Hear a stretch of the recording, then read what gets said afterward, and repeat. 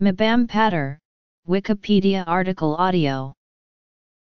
Mibampator is a positive allosteric modulator of the AMPA receptor, an ionotropic glutamate receptor, which was under development by Eli Lilly for the treatment of agitation/aggression in Alzheimer's disease but was never marketed.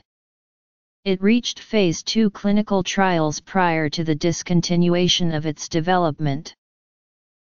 Mibampator belongs to the biaryl propyl sulfonamide group of AMPAR-PAMs, which also includes Li404187, Li503430, and PF04958242 among others.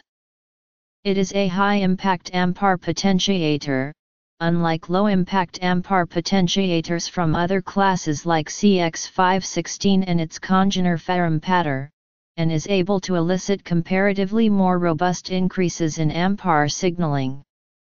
In animals, high-impact AMPAR potentiators enhance cognition and memory at low doses, but produce motor coordination disruptions, convulsions, and neurotoxicity at higher doses. Mibampator failed to produce cognitive improvement in patients with Alzheimer's disease, though it did show improvements in neuropsychiatric measures. A caveat of the study was that the maximally tolerated dosage of the drug could not be used due to toxicity, and dosages in the same range in rodents notably failed to improve memory-related behavior.